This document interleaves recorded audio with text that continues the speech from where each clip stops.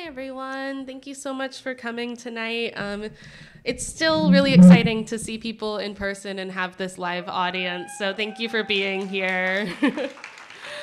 And then thank you also to all of our folks who are here on our live stream. We have a really robust RSVPs, both for here in person and also for online, connecting from all around the world. So that's been a really exciting project for us here at JANM, and we're excited to share that with UCSC tonight as well. My name is Joy Yamaguchi. I'm the Public Programs Supervisor here. Oh, thank you, Lucy. At the Japanese American National Museum. So thank you so much on behalf of the museum, and you'll be hearing more from us in a moment as well. But I'm here to do all the fun housekeeping. So just want to remind you that masks are required for all unvaccinated visitors and encouraged for all. Restrooms are available up on the second floor, and they're accessible by the stairs here or the elevator in the lobby. Please note also the illuminated emergency exits all around. They may not be the one that you entered in, and in case of emergency, please exit through the doors and do not take the elevator. And then we ask also that you don't eat or drink inside the forum to keep our space clean for all.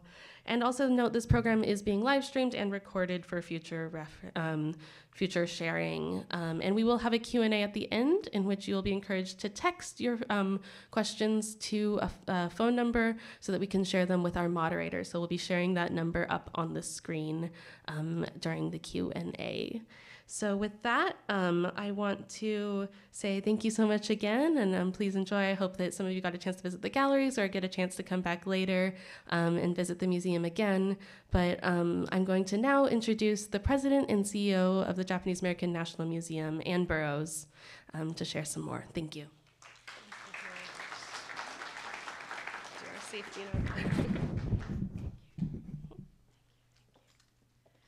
Thank you, Joy. Gosh, it is so wonderful to see so many people under this roof, under one roof. And it's so wonderful to think that we have as many people as we do who are watching us and who've joined us from all over the world. It's a real joy. It's a real joy to welcome you all here to celebrate the extraordinary Karen Tei Yamashita, who has had such an amazing career. It's only a career that many of us we could never emulate, we can only dream of. So it's a real honor for us to be able to have Karen in the house. And it's so wonderful that all of you could be here with us to celebrate her. I know I see some familiar faces in the audience. But I'm sure, and certainly online, we have people who've never been to JANM. I know that some of you have just been given a tour of our exhibitions in the museum. But I thought for those of you who weren't on the tour and those of you who aren't familiar with the museum, and certainly those who are online who are not familiar with JANM, I thought I would spend just a couple of minutes telling you about the significance of the museum and the significance of the place where we find ourselves. So JANM, we're in our 30th anniversary this year. JANM was founded 30 years ago, and the vision of our founders was that the memory, the history of what happened to Japanese Americans during World War II should never be forgotten. And it should never be forgotten so that what happened to them never happened to anybody else. So what we do at JANM is to preserve that history. We preserve those stories. We preserve those artifacts. And importantly, we preserve those memories. And the reason we do that is because it must never happen to anybody else.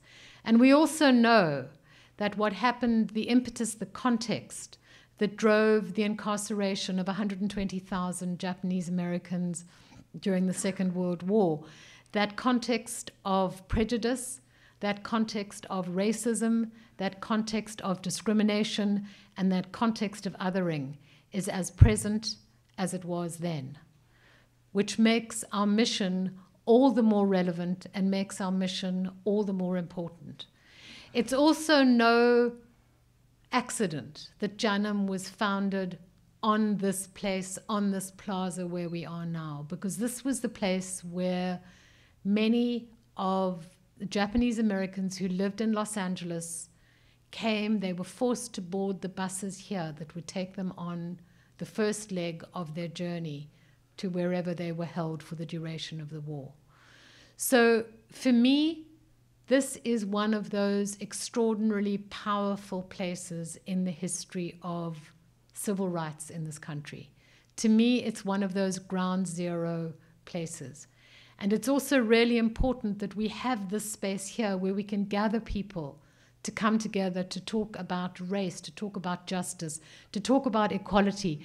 But really, and which is so extraordinary, we're so excited to have Karen here because this is also where we talk about memory.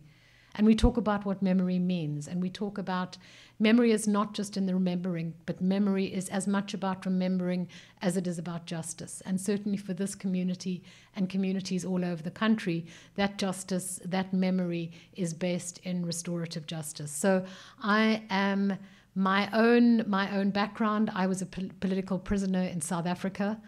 I was involved in the anti-apartheid struggle. I was involved in the formation of the Truth and Reconciliation Commission. So I understand the importance of that memory. I understand what the consequences are when that memory is forgotten. So it's just enormously moving for me to have all of you here and to be able to talk about these important things, and also to be able to have Karen talk to us about her extraordinary work. So it's with really great pleasure now that I bring up, I lost you on my, Jasmine Alinder, who is the Dean of Humanities of the University of California, Santa Cruz. She received her PhD in the history of art from the University of Michigan. She's an interdisciplinary, community-engaged scholar and teacher of public history, the history of photography, and the history of Japanese Americans during World War II. The overarching themes that unite her work are human rights and civil liberties, with a focus on the United States from the 1940s to the present. So Jasmine, please come up and be welcome. We couldn't be happier to have you, and we couldn't be happier to have this partnership with UC Santa Cruz.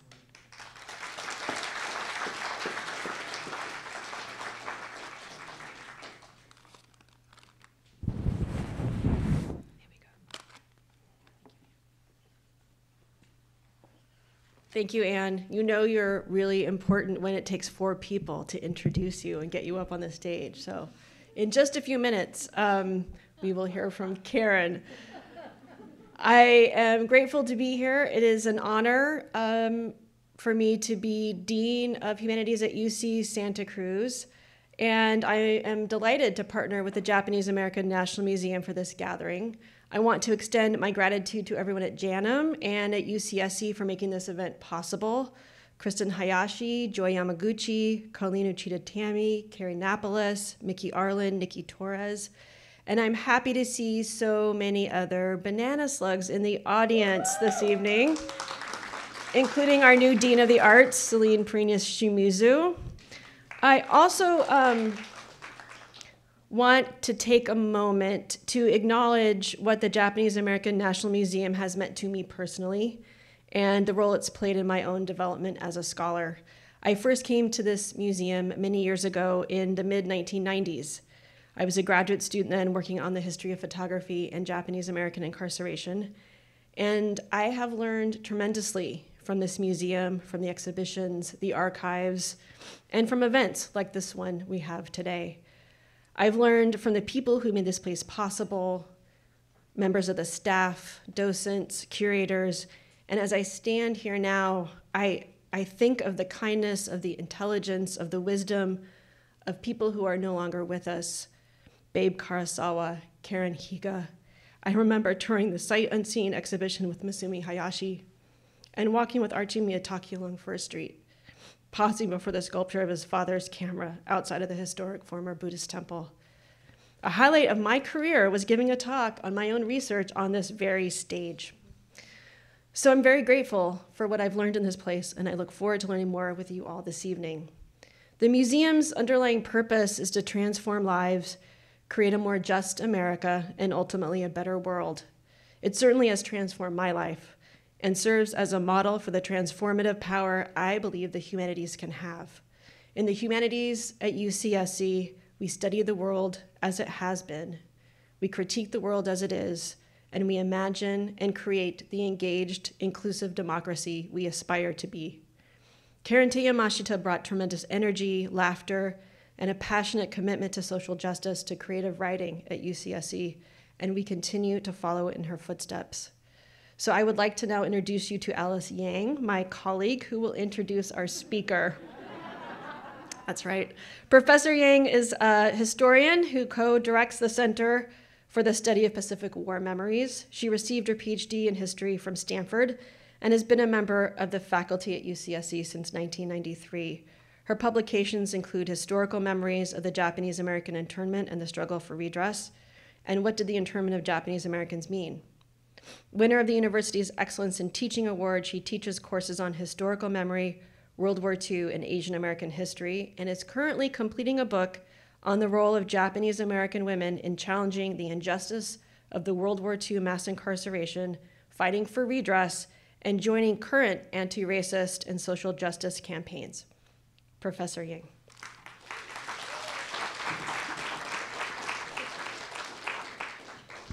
Very strange new ritual.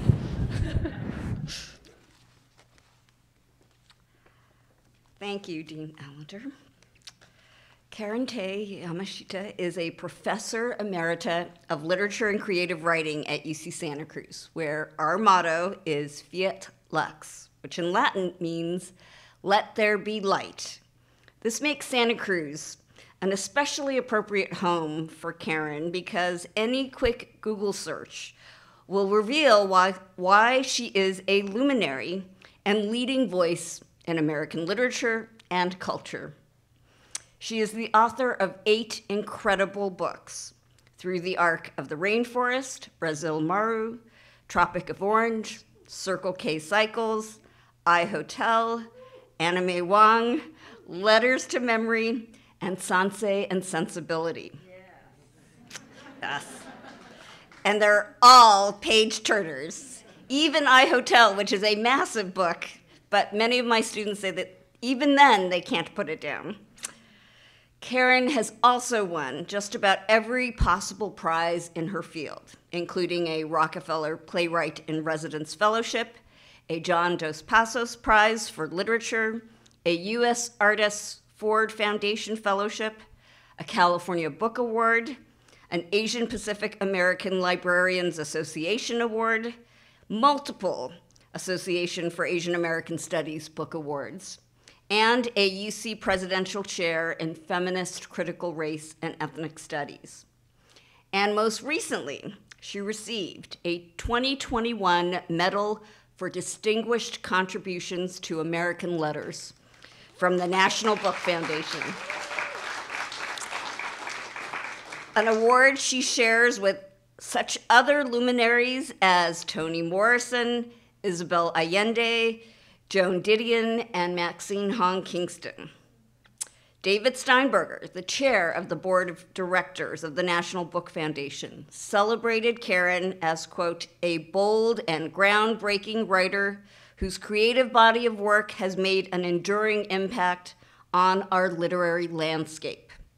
Whether it's an evocative exploration of cities, collaborative performance productions, or connecting the plots of Jane Austen to Japanese American life, her work reaches across time, country, and culture to offer readers a powerfully complex guide to our world. But Karen is much more than just an internationally acclaimed author, and I urge you to listen to her acceptance speech for the National Book Foundation Award, which is available on YouTube, because you will get a sense of why, unlike some other famous and brilliant authors who can be arrogant, intimidating, or unapproachable, Karen exudes compassion, modesty, and a fervent commitment to using her talent to forge a society of tolerance and care, especially in the wake of the structural inequality most recently exposed by the pandemic, the brutality of racial profiling, Black Lives Matter demonstrations, and the spread of anti-immigrant, anti-refugee, anti-Muslim, and anti-Asian hatred. If, like me, you were lucky enough to count KT, as we call her, as a friend, you'll know that she is also a luminary because she literally envelops any room she is in with her warmth, kindness, wit, and humor. Some of this I attribute to her upbringing because I had the honor of getting to know her mother, Asako, who passed on to KT her cooking skills, her friendliness, and her enthusiasm for learning. No, is that, you didn't get the cooking skills from Asako? I thought I've had food. Okay, sorry about that. You must have made the food that I thought Asako made. And her enthusiasm for learning that led her to sit in with Karen on some of my classes. Normally, having another professor, much less a famous author, would make me nervous in the classroom. But as I saw the two of them in the front row, listening intently, eager, and clearly engaged, they made me even more excited about the material I was teaching. If Asako helped shape KT, and Ronaldo, also passed on her kindness to her son, John. I lived around the corner from KT for several years, and I would frequently see out my window how John became the Pied Piper of the neighborhood, leading a group of kids of all ages onto the grassy field to teach them soccer, to play games, to help them even when they stumbled and would fall. John's son, Milton, who I think is here, and my youngest son, Michael, played together when they were young. And to this day, KT is one of my only friends whose name he remembers.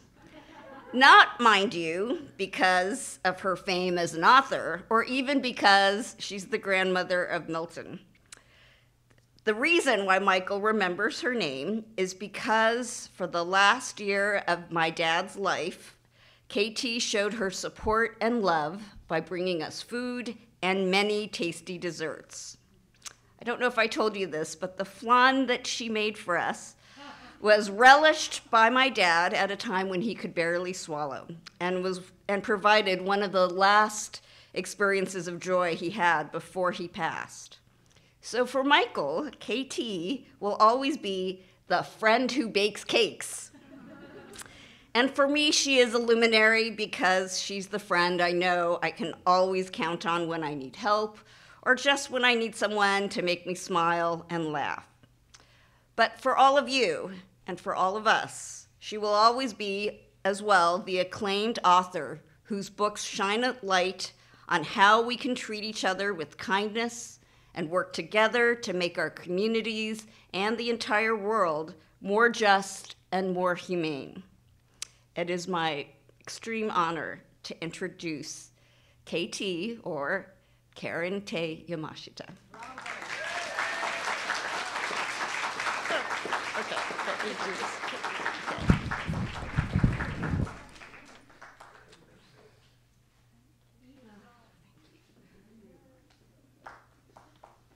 Wow. Shorter than all these ladies. Oh, thank you. Thank you so much. Thank you, Alice. Thank you, Jasmine. Thank you, Ann Burroughs. Thank you, Carrie Napoli. Where are you? Somewhere. Okay, hi. Thank you to UC Santa Cruz and to JANM, the Japanese American National Museum. I'm so honored. Thank you. And thank you, all of you who are here tonight. It's been a long time. Yeah. And so my sister said, you gotta have a shout out to all the OG friends here tonight. So I thought I'd start with that. I know there's someone here who was at 6th Avenue Elementary School. Shout out. I know. Where are you? Stuart. Well, here. Hi. Ah.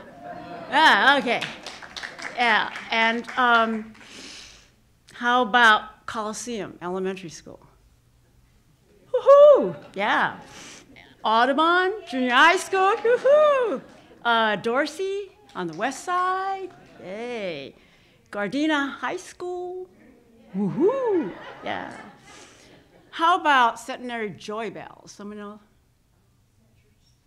Okay. Here's one, Carleton College. Yay! And since I taught one semester at USC, and I tried to get a job at UCLA, but they gave it to Renee Tajima Peña at UCLA.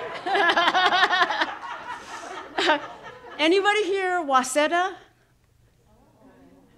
Maybe, Waseda? Okay, forget it. And finally, UC Santa Cruz. Thank you for welcoming me home. I'm going to read 3 pieces, and they are all related to the idea of the museum and archiving of art and memory. Let's see. So this first piece was a reflection that I wrote for Sutra and Bible, the exhibit here at JANM now, and it was done at the behest of Duncan Rukin Williams, who is curator, or one of the curators for that show. Thank you for that. Is Duncan here? Okay, thank you so much. So I'm going to read that piece. In the last year of her life, my mother, Asako, spoke more openly of the trauma of the war years and her incarceration at Topaz. She remembered how few people came to their aid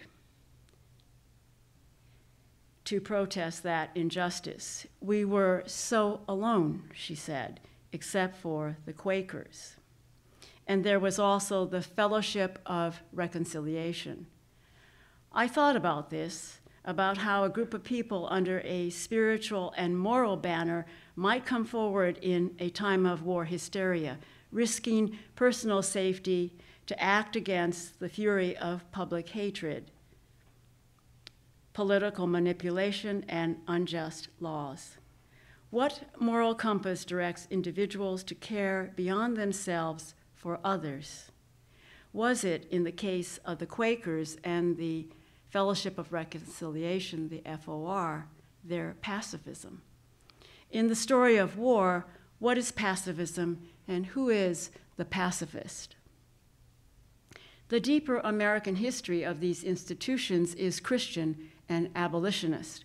Equal regard for all human life, connecting to the philosophy of Henry David Thoreau, the right to civil protest and nonviolent direct action. Pacifism, not passive denial, but an active choice of conscience, to arm oneself against an enemy, not with the gun, but with the mind and the body. I discovered in our family archive of correspondence and documents that our Aunt Kei Yamashita was the pivot that connected our family to outside friendships with folks of conscience and kindness. Among 7 family siblings, the youngest sister Kei was an unlikely pivot. In 1942, a recent graduate of Cal Berkeley, a kid sister, naive and idealistic. But by odd circumstances, when the entire population of Japanese Americans in San Francisco Bay Area were imprisoned at Tanforan, on July 4th, 1942, she was the lone Oriental at a conference organized at Mills College by Caleb Foote of the Fellowship of Reconciliation.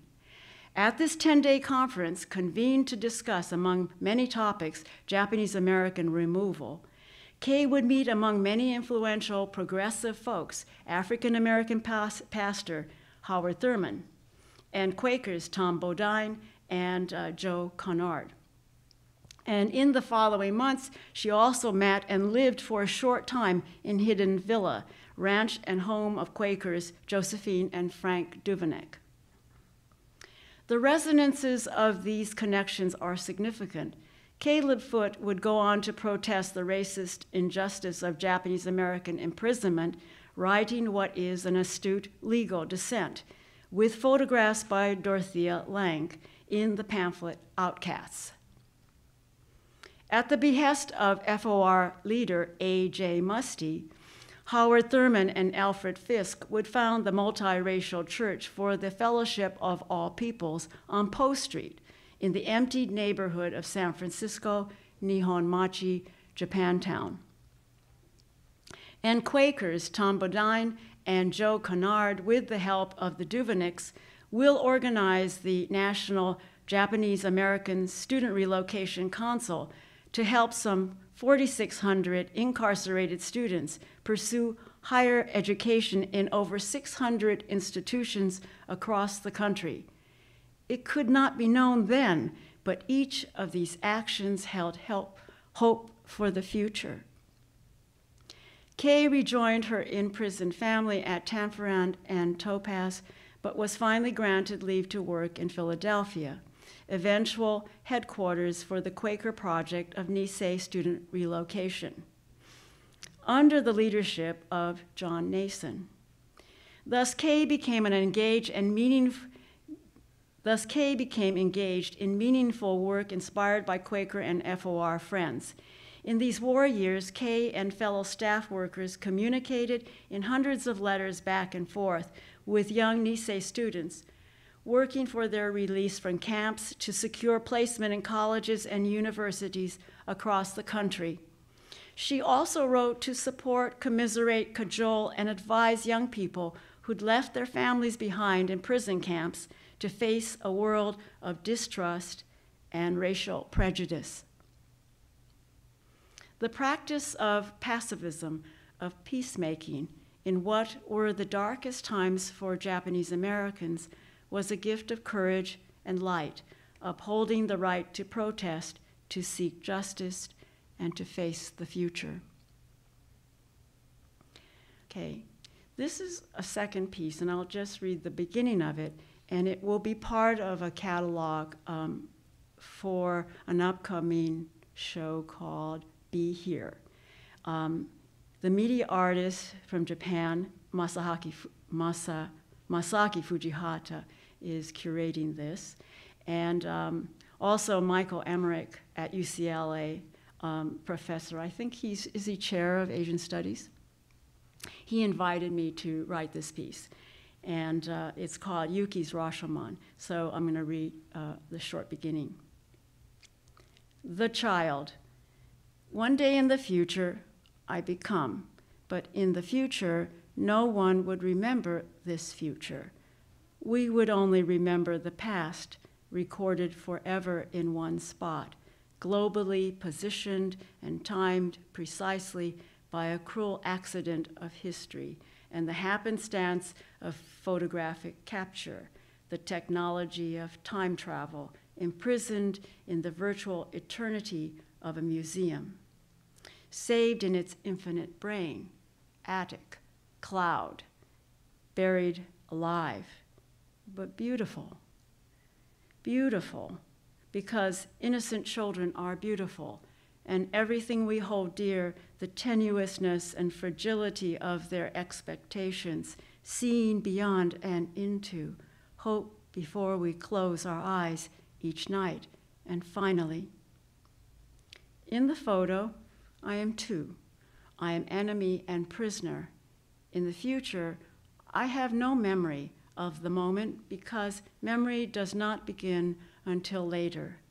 I say, yes, that must be me. And this photo here? In this photo, I am 9. I am survivor and orphan. I remember my baby brother dies. I run from yellow smoke, clothing evaporating, skin burning. I say, yes, that is my naked body. And this photograph here, in the photo, I am 10. I am refugee and exile. I remember my mother. I can't see myself to remember me. I stare at the machine, pointing like a gun. I could be brave. Maybe I say, that is me. And this photograph here. In the photo, I am 15. I am alive. I remember my mother and I bathe together. I say yes. That is my floating body. The inspector nods gravely. We have tests to know the truth. We can look into the iris of your eye and match the iris in the photo. Then we can be sure. You mean you don't believe me that is me? This photo has historic significance. The child in the photograph can't just be any child. I could be any child, but not necessarily the child in this photograph. I am no longer the child in that photograph. This is true. The child blinks. The camera blinks. So stop there. And these are the persons photographed and the photographers.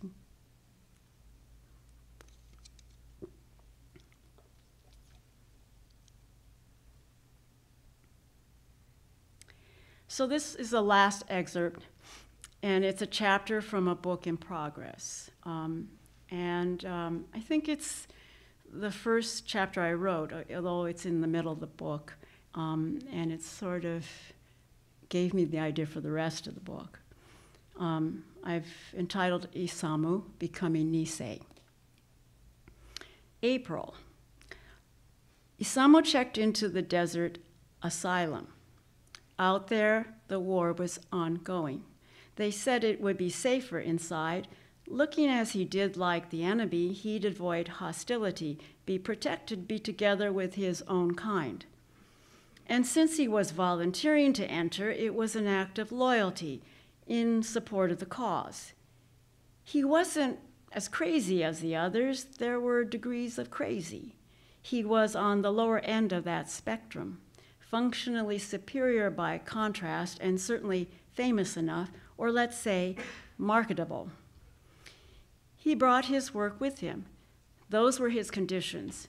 Bring in his tools, machinery, supplies, set up a workshop studio. Of course, he wasn't asking for special treatment. He'd lived just like everyone else. Fair enough. Eventually, he'd build what he required, get the others involved, inspire and train, create a working community. It was like starting from scratch, ground zero, starting anew. The desert terrain was a blank slate. Anything was imaginable, but you had to have an imagination. All this was John's idea. They met in San Francisco, where John's friend Alfred gave them a personal tour of the museum. Alfred lamented the paucity of space for the current collection, too large for appropriate display, but it was their luck that he might take them into the storage behind the scenes, peruse the extensive acquisitions of Egyptian and Peruvian artifacts. He pulled forth a ceramic double jar excavated from a tomb in the Moche Valley and explained, "Now this is a Chimu pot, dating," he looked for the documentation and confirmed, "around 1400. The design is clever. Two pots are connected here at the hip like Siamese twins, and this connection serves as a handle." Isamu examined the animal head on one side of the spout and on the other. He could feel the artist's hands there, tools carefully manipulating the once soft clay. He looked at John, whose face was radiant, even in the shadows. "You can feel it, can't you?" John spoke with reverence, and as if he knew Isamu's thoughts. Then John urged Alfred to show them the California and Southwest collections. After all, Alfred's specialty, gravitating to tribal life along the Colorado River. As they entered deeper into the museum's bowels, Isamu felt a pricking itch at the neck near his left ear, exacerbated by John's excited voice, its suddenly higher pitch. Alfred pried open the cover of a long box and, pulling away protective straw and paper, exposed a skeleton. "We date this maybe at 5,000 years, matching the artifacts in the same archaeological dig." Isamu saw John's face strained. His eyes seemed to pierce through the unknown space. At first, he appeared agitated, then serene. "The river is a source of life," John intoned. He wandered away, speaking as if in conversation with someone. Isamu caught pieces of the dialogue. "Yes, yes, how true. Tell me more. By the way, I'm here with a friend, a man with great skills. I'm trying to convince him. If he goes there, you'll take care of him. I'm counting on you." Isamu looked to Alfred for some explanation, but Alfred only blinked and paused, the tour unfazed. He turned to Isamu and said, "You didn't know? He hears voices. Whoever they are, they speak in ancient tongues. Believe me, I know. John believes the voices speak great wisdom. Who's to say?" John returned still in animated conversation, but in a language Isamu, who spoke also Japanese and French, could not discern. At this point, Alfred translated. "Look for mesquite, beans to eat, hard wood, medicine box, medicine bark." Alfred looked with interest at Isamu. "Are you going out there to the desert reservation? You know, he's the Indian commissioner. They tolerate him since he sincerely believes in the work, and he's in touch with the elders. At least he thinks so." At that point, Isamu hadn't decided, but the man trying to convince him was crazy, conversed with voices that seemed to arise from bones. When John surfaced from his parallel world, he said, "Well, it's settled. They're waiting for you." May. Good thing Toshio arrived before him. Good to be greeted by a familiar face. Not that he knew Toshio that well. They just met last year, but he was Nisei. Isamu realized that before Toshio, he'd never known any Nisei. He'd grown up in Japan, then moved to the Midwest, then to New York, then to Paris. No Nisei in those places. With Toshio, he felt a kinship, and he wanted to know what that kinship was or could be. He himself was technically a Nisei, even though their upbringings were completely different. Toshio's folks immigrated at the turn of the century, ran a bathhouse until they could get a piece of land to grow flowers. Toshio seemed to be a dreamer, head stuck in books, and a self-taught writer. They could talk about literature. O. Henry, Sherwood Anderson, Chekhov, Gogol. Isamu could have been a writer, too. His parents were poets. He mentioned this in passing to Toshio. But he didn't say his father knew Yeats and corresponded with Ezra Pound. Or maybe he did, and Toshio really didn't believe him. It was better to keep things simple for the time being. Every evening, Toshio sauntered over to Block 5 and sat on Isamu's stoop. Sometimes he arrived earlier and accompanied him to the mess hall for dinner. The food was pretty awful, and it was better to have company to forget about it or to complain. "Don't eat that," Toshio warned, and good thing he obeyed. Everyone else had the runs the next day, no room at the latrines. Back at the stoop, he poured tea and they talked. "Have you heard from the others?" He asked Toshio about their group of Nisei artists and writers. "Hey, I get Larry's newsletter over from Salt Lake. He's fighting the good fight. I'm writing an essay for him." After that, Toshio came back and forth with his essay about democracy and the Nisei. They discussed the topic endlessly. This was an opportunity for the Nisei to create an authentic democracy. Maybe we were imprisoned for a reason, or we can take control of our own reasons. They both got excited. It's our anti-fascist contribution to the war. Generate ingenuity and creativity to serve the art of peace. Their plans rose in a great dream cloud above their heads. Toshio would start a literary magazine, and he'd start an art school. Then one day, Toshio slumped onto the stoop. "I got this letter." Toshio handed it to him. They say they got to delay publication of my book. Maybe they'd publish it after this war was over, but who knew when that would be. Toshio tossed the letter and walked away. After that, he didn't see him for a few days. He decided to go looking, found him digging around in the dirt planting a garden. Toshio looked up with a weak smile. After a while, Toshio started up his daily stoop visits again, but it was like that, up and down. Time and again, he would see the sudden shadow pass across Toshio's face. An uncontrollable sadness cloud his eyes, and he knew Toshio's necessary retreat. It was between Toshio's retreats that the kid, Jack, showed up. Jack lived next door, crowded into a barrack with a family of 7. He was maybe 15. Isamu knew he skipped school and hung back. "Don't you have any friends?" he asked. "Nah, I'm no good with friends." Jack started hanging around, watching Isamu carve stone or wood or build furniture. It was intrusive to have an audience. He required concentrated solitude. Isamu sat the kid down with a pencil and paper and told him to draw. "Draw what?" he asked dumbly. "Anything, just draw." Turned out he could. Drew Isamu working. This was even more intrusive, but what could he do? This was part of the plan, to create artists. Kid wasn't going to school. This could be his schooling. Toshio came around earlier than usual with a worried, excited look. "A little boy's gone missing," he announced. He just walked away. No fences out there, so who knows where he's gone. They're out there searching. I thought, maybe, since you have that kayak." They rushed to launch the kayak. Maybe the boy wandered into the irrigation system and onto the river. It was a possibility. Even so, Isamu hoped they wouldn't find him floating. They pushed out into the water, Isamu rowing, Toshio's eyes scanning.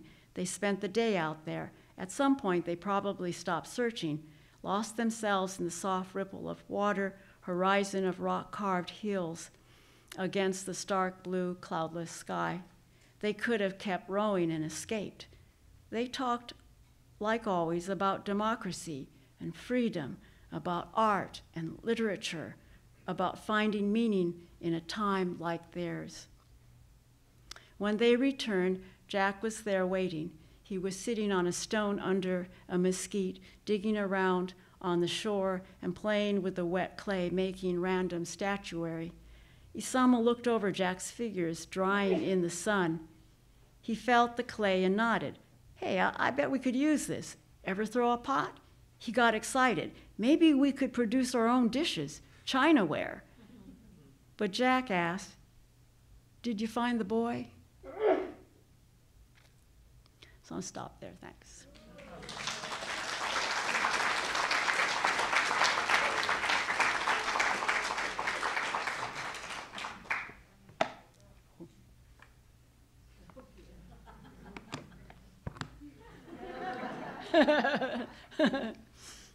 Okay, now what?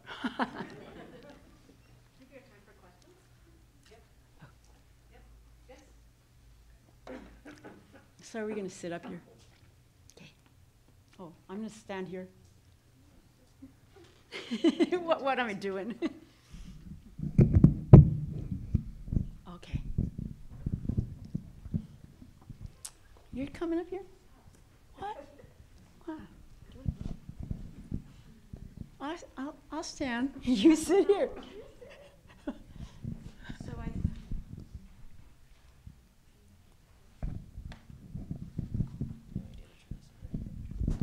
Hello. Thank you, Karen. Thank you.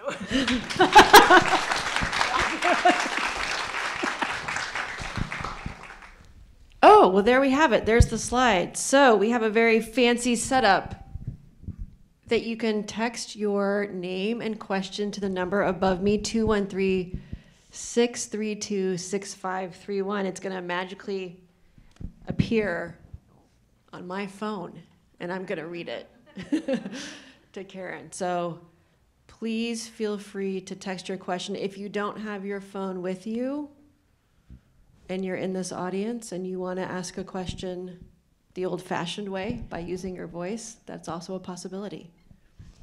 So while we're waiting, I think, for questions to come in, maybe I'll start with a question or two. I have to ask, since it came up in Alice's introduction and there was some controversy over who may have taught you how to cook, and it reminded me of the middle of Sansei and Sensibility. There's a list of Sansei recipes. And so I wondered if you would just talk a little bit about food and cooking and what it means to you. So it's my dad. My dad loved to cook. And he what was the name of that book? He had this book, Cooking Bold and Fearless. And he would cook up that book. And so my mom was, my son, who was raised by my mother, loved his food. And he said that she had 12 signature dishes, and my sister and I just busted out laughing. Which was like, it was this and rice, and this and rice, and rice.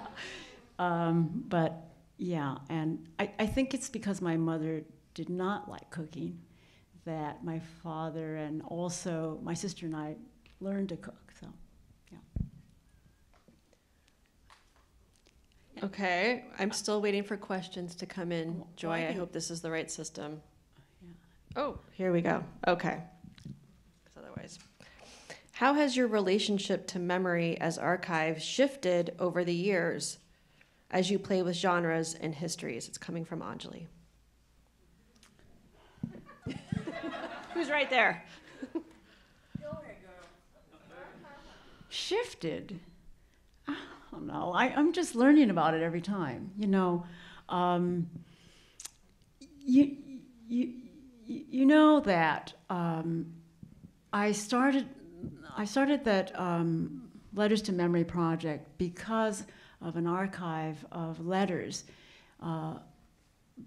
between the folks in the family as they were leaving camp. And so my aunt was one of the first to leave camp, my dad as well, and they were always writing back and forth to the grandmother and the family in camp.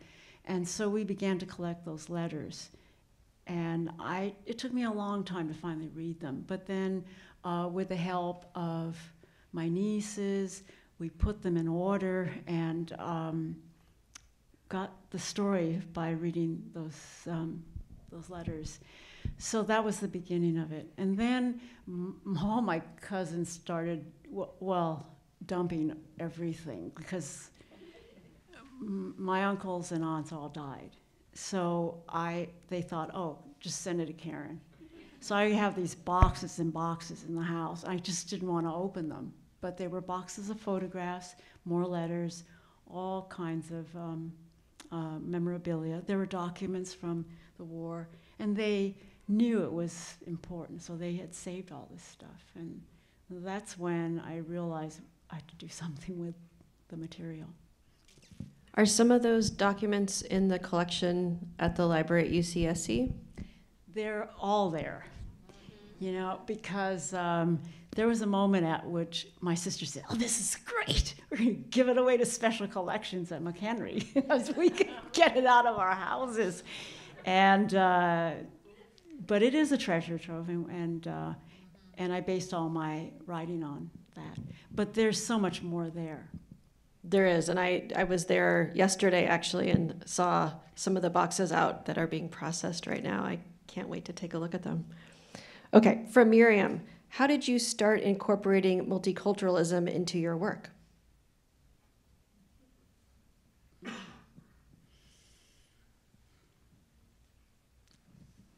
Okay, so when I was living here in LA, I always thought, well, I shouldn't, you know, I shouldn't bust into other people's cultures. But, you know, it became harder and harder. It's hard to write a novel and not talk about other people, right? You tell me. And so the book I wrote about LA was called Tropic of Orange, and I had the characters are, you know, multiracial.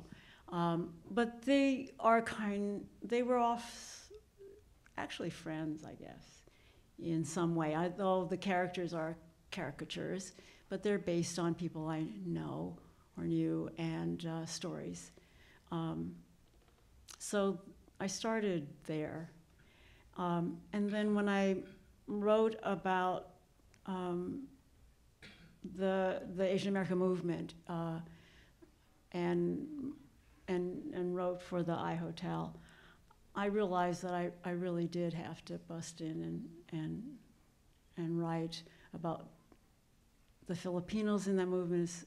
They're very important to the story of the I Hotel, Chinatown, Japantown.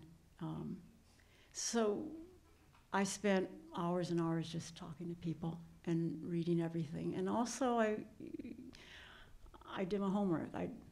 In fact, I did too much. So I almost never finished that book. From Marcia Wakasa, where does the inspiration for your books come from? Family history, personal experiences?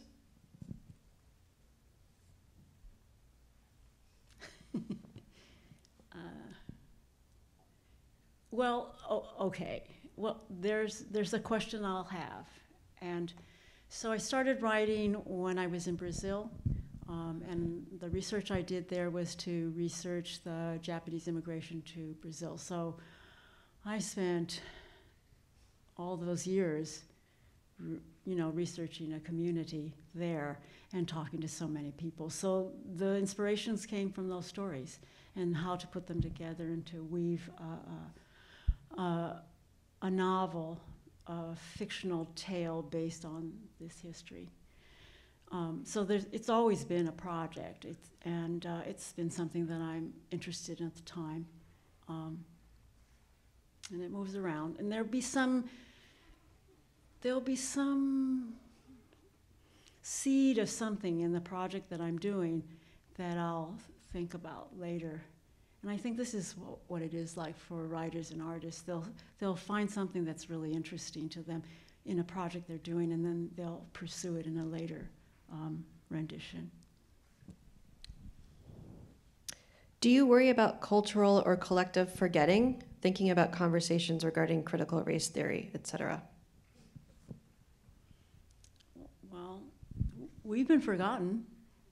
So I feel that if we don't write our stories and we don't tell them and we don't keep them, you will be forgotten. It's true. And erased. And so yeah, that's why I do it. Yeah. Do you feel like there's a difference between the way you think about erasure and the way you think about forgetting? Yeah, there is a difference, but I can't think about it now. Maybe. Let's move on then. Could you talk a bit about your view of culture and literature's relationship to politics? Have there been times when you've had to navigate tensions between your aesthetic project and political ones, like of the Asian American movement, etc.?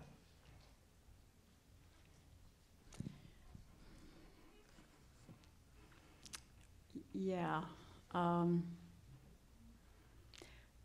It was difficult to do the project on Asian American, that movement, because,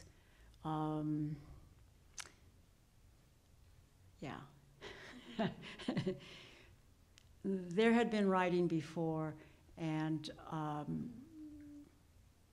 I think the people who felt that they were involved deeply in that movement and that activism felt that it had not been, the story had not been told quite the way they remembered it, all right?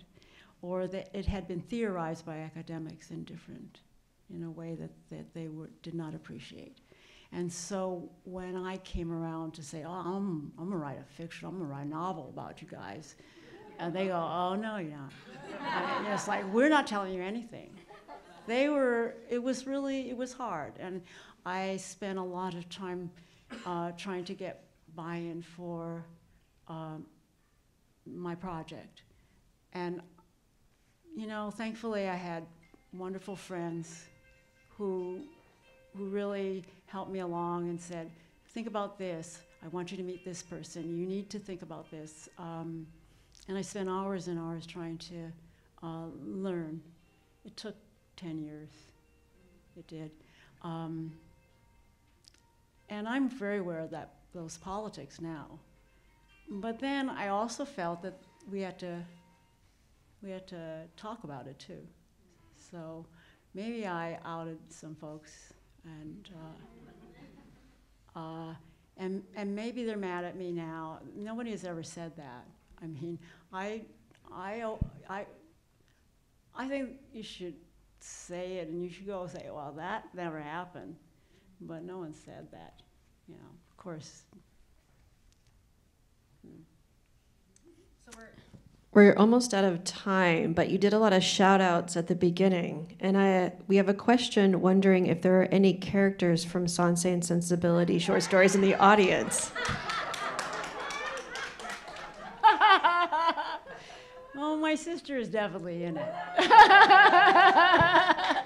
You know, she's Jane, and she's a Janeite. Yeah. Yeah, I was thinking of y'all. But yeah, not in. Yeah, I have to look at each story. There is that story about the Tama Cafe. I rename it, and we know that's kind of Atomic Nancy, and that was fun to do. Yeah, just think about maybe that happened. A food fight, Tama Cafe. I thought that would be great. So, you know, I made up a lot of stuff. You'll have to bake a lot of flan for that food fight. Well, thank you so much, Karen Tei Yamashita. Please join me in thanking her.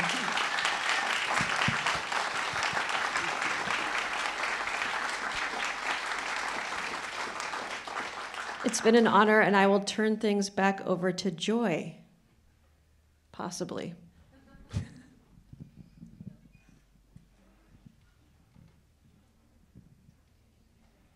Okay, we won't. I hear footsteps.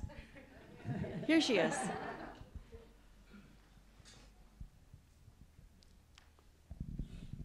I was watching from above. Thank you so much. And can we have one more round of applause for Karen Tei Yamashita? And thank you so much as well to Jasmine and UCSC. We're so grateful for this partnership and for this event tonight. It's been such an honor to be a partner and to be able to host this. So we hope that you all have a really safe and wonderful night. We'll see some of you a bit later. We also want to let you know that we are selling Sanse and Sensibility online from the JANM store. So we have some QR codes in the lobby if you want to scan those. And you can either get the books sent to you or pick them up from the museum. So we would love, of course, for you to grab a copy and continue to experience the amazing work of Karen Tei Yamashita. So with that, thank you so much, everyone, and have a really wonderful and safe night. Thank you.